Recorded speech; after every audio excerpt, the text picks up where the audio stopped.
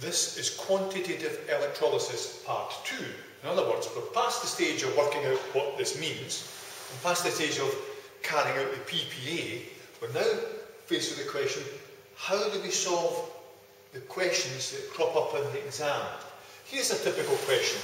What mass of silver would be deposited during an electrolysis experiment if a current of 4 amps was used for 3 minutes 13 seconds? Well, where do we begin?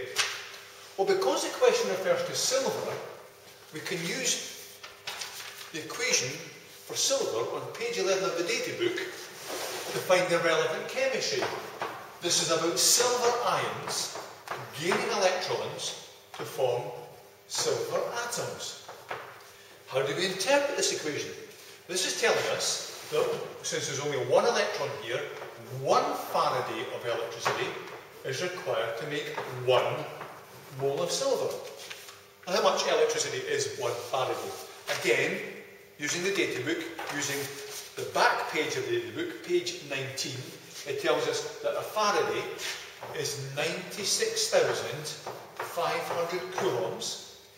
And we can also look up the data book to see that 1 mole of silver is 107.9 grams. Now, let's leave that for a moment and work out how much electricity was involved. How much electricity is that? We have this equation, Q equals IT. So the quantity of electricity can be found if we know the current and the time. Now, the current, we're told, is 4 amps. And the time, now here's the catch, the time has to be in seconds. So let's see, 3 minutes, 3 times 60, 180. Plus 13, 193 seconds. So how much electricity are we dealing with here? How many coulombs? If we do the sum, we'll discover that this comes to 772 coulombs. Well, if this amount of electricity gives 107.9 grams of silver, how much silver would be produced from just 772 coulombs? This is going to be a much smaller quantity of silver because it's a much smaller quantity of electricity. So, we take the mass of silver, 107.9, and make it smaller by putting the smaller number on top and the larger number below. And if we do this particular sum, the answer comes to 0.8632 grams of silver. That's a fairly simple, straightforward calculation. Okay, the only little catch really was working out Q equals IT. Occasionally you're given a variation on this, something slightly more challenging. Here's an example of such a question. Look at this one. During an electrolysis experiment, 0.8 grams of calcium was deposited. How long would it take to do this using a current of 2.5 amps? So this time we're not being asked to work out the current, we've been asked to work out how long would it take. We'll have to work out the time.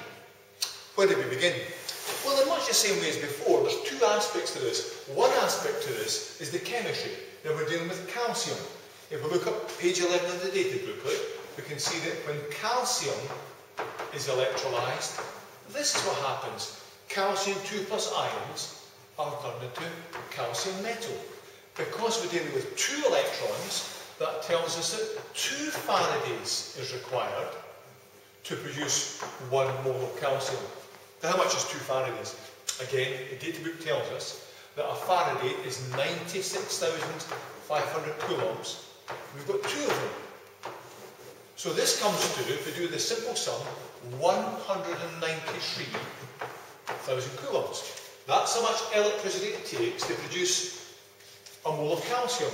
Again, look up the data book, a mole of calcium, 40 grams. Now, if we look at this here, we can see that in our experiment, only 0.8 grams of calcium was actually deposited. So I wonder how much electricity that involved. How many coulombs would it take to make simply 0.8 grams of calcium? Well, the answer will be far less electricity to make far less calcium. So we take this number of coulombs and make it less by putting the smaller number on top and the larger number below. And if we do this calculation, the answer we get is 3,860 coulombs. But this isn't the answer to the question. The question is about how long would it take. So here's the other side of the coin. We have this formula, Q equals IT.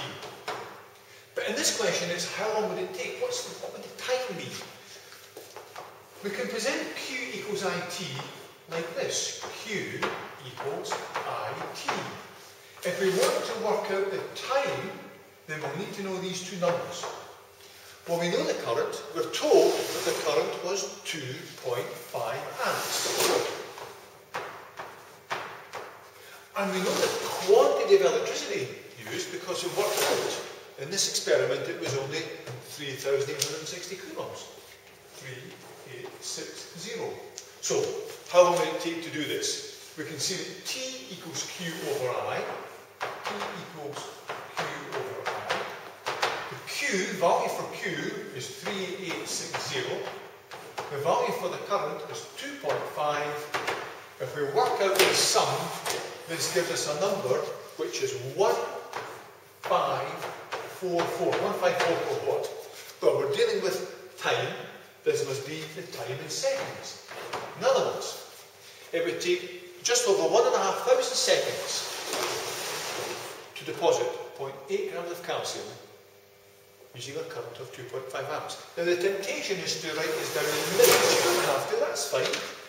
If you were to do the sum, maybe you could always divide by 60, it comes out to about 27 minutes. But there's no need to do that. That is the answer to the question.